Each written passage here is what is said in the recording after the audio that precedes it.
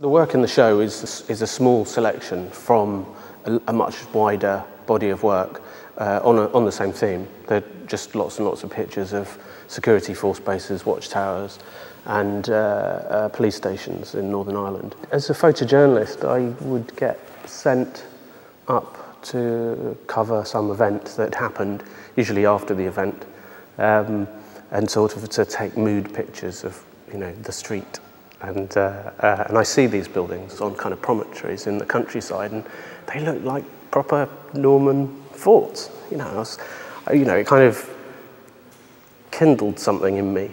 I thought this was exciting, but also a tragedy. I had to get permission, and they said, "Well, why do you want to do it?" And I said, "Well, you're going to remove them all as part of the Good Friday Agreement, and you don't have any pictures on. I would like to do some pictures of them for posterity."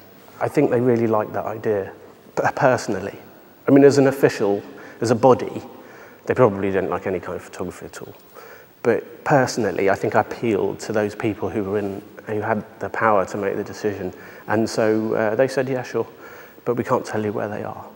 And so there are some that I'm sure I've never seen and never will see because they've gone. It's very frightening to look at, and it's meant to be. It's meant to intimidate. There are more subtle ways that they have inside these buildings of doing surveillance, which are still secret. And of course, I think there's some debate over how sophisticated it is, but that's part of the intimidation, I suppose, that nobody really knows.